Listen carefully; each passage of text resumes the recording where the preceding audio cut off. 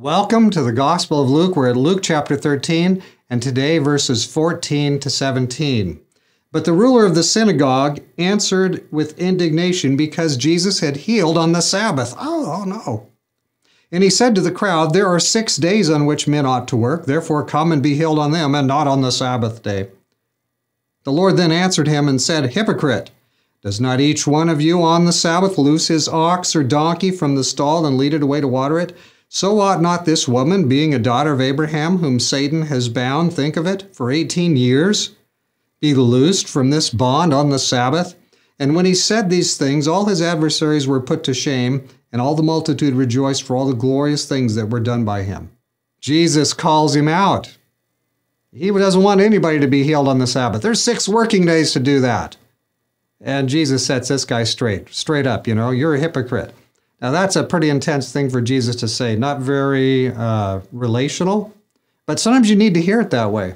When I was living in Washington State for a while, we had a bunch of guineas. It's a kind of a bird, a very loud and bird. And on Sabbath, let me tell you, before I left for church, I'd go out and we would make sure the guineas were fed and watered, because you can't just say, "Hey, you've got to suffer today." You feed your animals. Feed them every day. You don't take a day off. The Lord gives us what we need every day. He doesn't take a day off.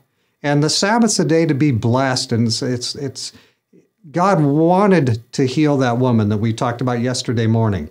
And this guy, this synagogue ruler, he's hidebound. He's stuck in old thinking and things that are not Bible thinking. So we need to go out there and be true to what God wants for us and let God be our leader.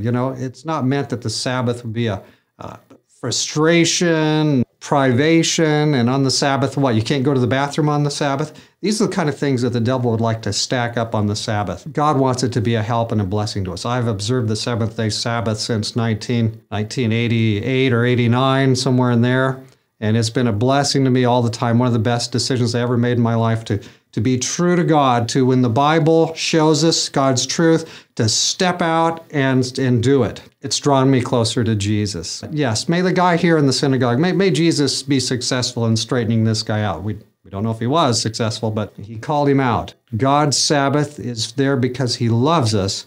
It's not there to bear down upon us and be a bunch of crazy rules. Let's pray. Father in heaven, thank you for your Bible truth.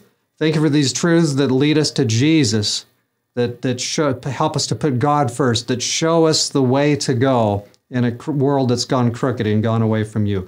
Be our helper, be our blesser, Lord.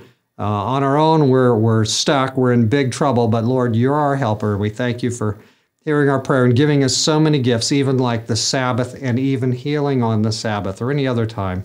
In Jesus' name we give thanks. Amen. Friends, may the Lord bless you and watch over you and give you his special gifts and give you a blessing this coming Sabbath, beginning Friday night and carrying on through to the end of Saturday night. That's the 7th day. That's the Bible Sabbath. And there's a blessing for you in it.